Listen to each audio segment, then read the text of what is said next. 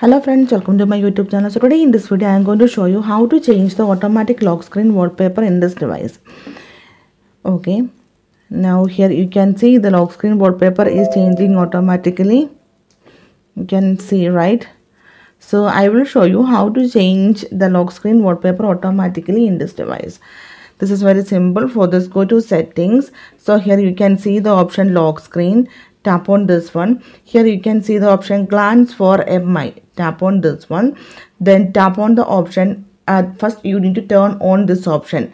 Turn on, okay, and after that you can see the option glance image categories. Tap on this one. So here you can see some categories you can see here, and you can follow some categories, and according to that categories it will apply on your lock screen. So here I am going to follow this one. You can see all the followed categories will come down. Now let me check. Just lock the screen. Now you can see the lock screen wallpaper is changing automatically each and every time, right?